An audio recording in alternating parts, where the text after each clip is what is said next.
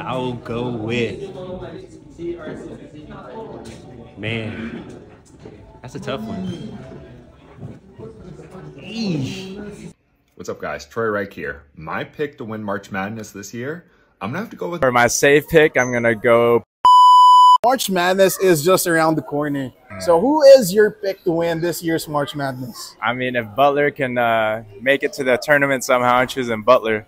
But for my safe pick, I'm gonna go Purdue. Purdue, Zach Edey. Yeah. I'm gonna have to go with North Carolina. They've been really strong from what I've seen. Obviously, ACC, North Carolina bias. Don't forget about my Demon Deacons in the NIT. No one asked for my pick there, but they're my pick to win the NIT.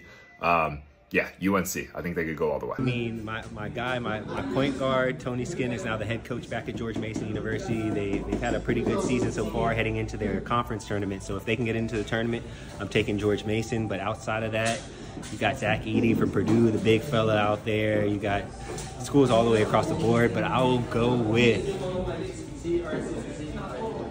man, that's a tough one. Eesh.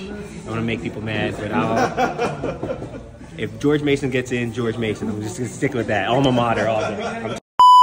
Stay tuned for more videos.